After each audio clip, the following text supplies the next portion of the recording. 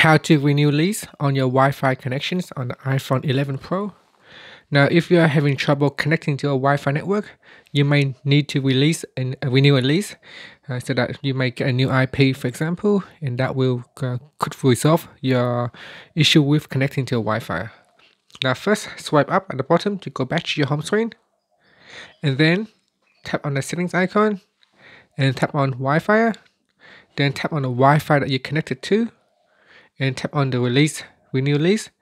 At the moment, you can see here my IP address is 1.16, so I'm going to tap on renew lease,